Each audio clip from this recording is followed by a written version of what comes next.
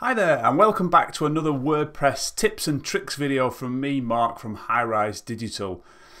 If you're liking this video then please click the like button, and if you want to watch more videos of me talking about WordPress hints, tips and tricks then please consider subscribing to this channel. Now this video is all about post states.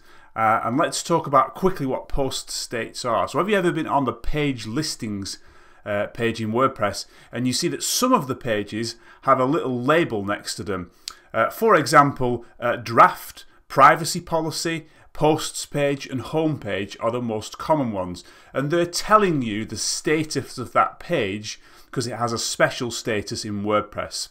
Well, did you know that you can actually add your own post statuses if you are building a WordPress website or plugin that adds special statuses to specific pages and you want to tell the user about those statuses?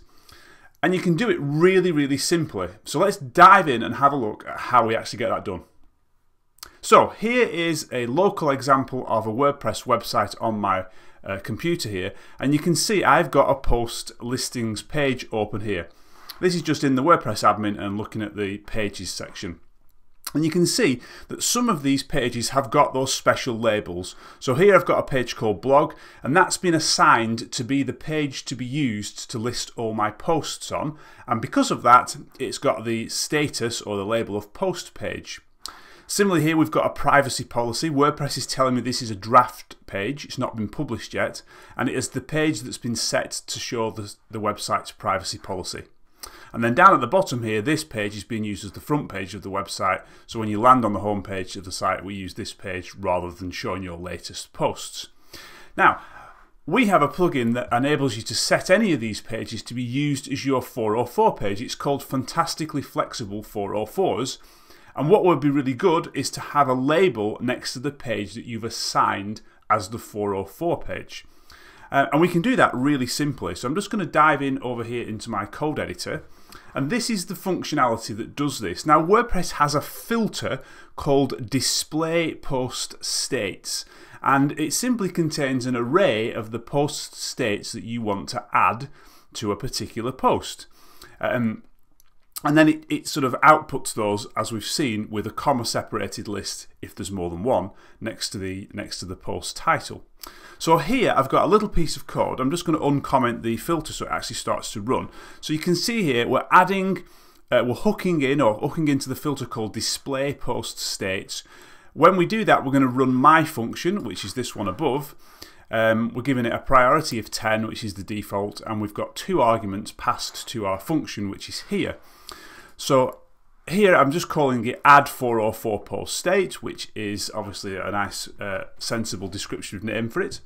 And with the two arguments passed in are the post states argument. Now that is the current array of post states that we want to that this particular function is getting delivered into it, and we get the post object. And this allows us to do something based on a specific post. So in this particular example here, I'm saying if the current post ID matches a specific page ID, in this case 33, you'd probably want to get that dynamically, of course.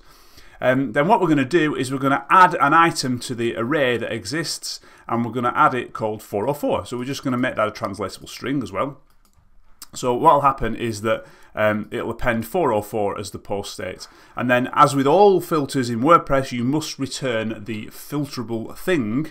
In this case, it's that first argument called post state. If we don't do that, the whole thing will break and all the post states won't work at all. So let's just quickly save that particular piece of code, nice and simple. And then we're going to flip back to our browser and refresh. And what should happen is we get a little 404, there we go, next to our page that we had as 404. This is the page ID of 33, which is why that's working. And that's how you add a really simple post status onto a page or a post in WordPress. And it enables you to highlight some pages or posts or custom post types that you might want to show the user that have special status, depending on what your site is doing. And again, if you found that useful, then please click the like button, let me know in the comments what you think, and if you want more of me talking about WordPress hints, tips and tricks, then please consider hitting that subscribe button. Anyway, until next time, I'll see you then.